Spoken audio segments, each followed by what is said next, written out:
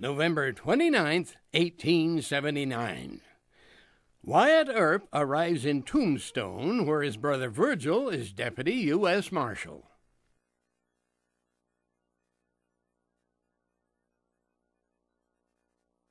July 30th, 1880. The U.S. Army offers a reward to anyone who can prove the McClarys, along with the Clantons, are guilty of harboring stolen mules.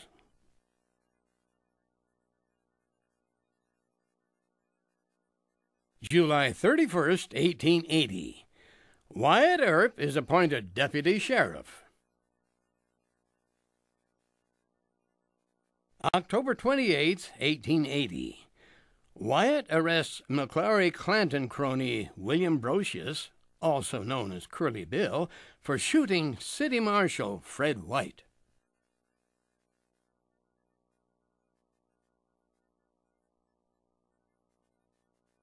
March 15th, 1881. The Benson stage is robbed at gunpoint, and the McClary Clanton associates are implicated.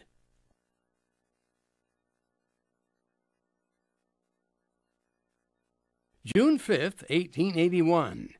Doc Holliday is arrested for the stage robbery. He's later cleared of the charges.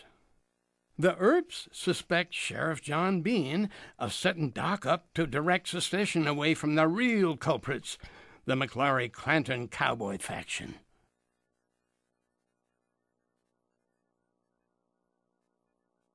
June 1881. WYATT allegedly strikes a deal with Ike Clanton. In return for Clanton's help in capturing the stage robbers, WYATT offers him the reward money. Clanton gets cold feet and backs out of the deal.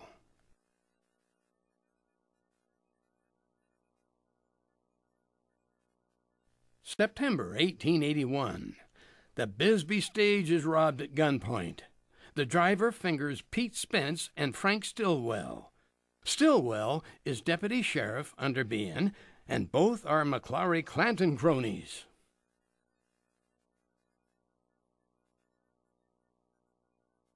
September 1881. WYATT, Virgil, and Wells Fargo detective Fred Dodge hunt down and arrest Spence and Stillwell.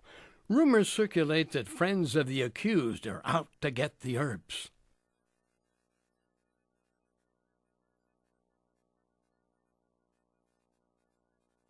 October 25th, 1881.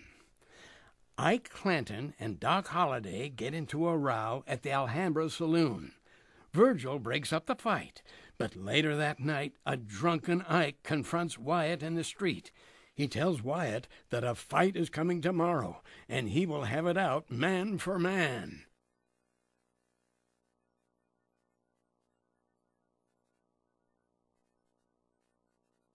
October 26, 1881. Virgil Earp arrests Ike Clanton for running around town with a rifle and yelling that he's going to kill the first Earp he sees. In court, WYATT tells Clanton, "I will go anywhere on earth to make a fight with you." Clanton is fined $25 and released. On the way out of court, WYATT encounters Tom Clanton. After a heated exchange, WYATT pistol whips Clanton and leaves him bleeding in the street.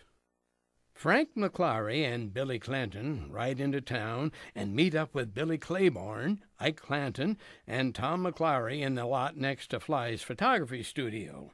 They are confronted there by the Earps and Doc Holliday. Billy Claiborne gets cold feet and runs away. Virgil hears the click of a hammer being drawn back. Doc fires first. Morgan fires second. Frank McClary starts to draw, and WYATT drops him with a shot to the stomach. When the smoke clears, 3 of the cowboys lie dead or dying. Virgil has been shot through the leg, Morgan in the back, and Doc has been grazed on the hip.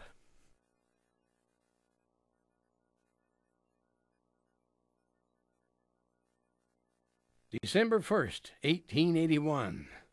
Judge Wells Spicer finds the Earps and Holliday not guilty.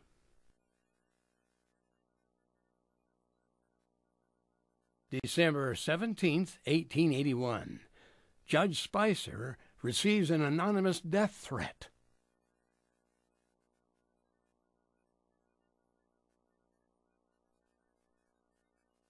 December 28, 1881. Virgil Earp is shot and badly wounded. A hat with Ike Clanton's initials is found at the scene.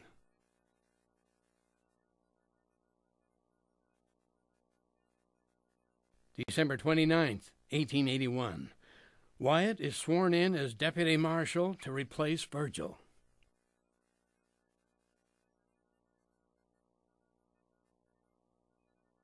January 17, 1882. Johnny Ringo, a McClary Clanton crony, challenges Doc and Wyatt to a shootout in the middle of the street. A lawman disarms Ringo.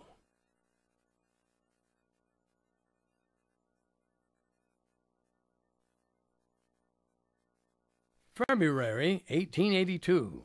Ike Clanton manages to have the Earps charged with murder a second time in a contention city court. Wyatt is arrested, but the charge is later dismissed.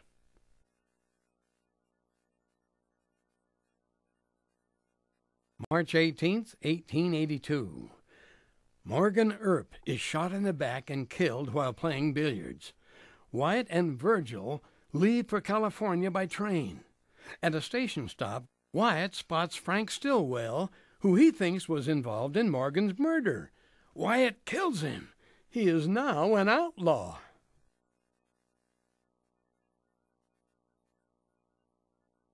March 22, 1882. Bent on revenge, Wyatt tracks down and kills Indian Charlie, who was also implicated in Morgan's death.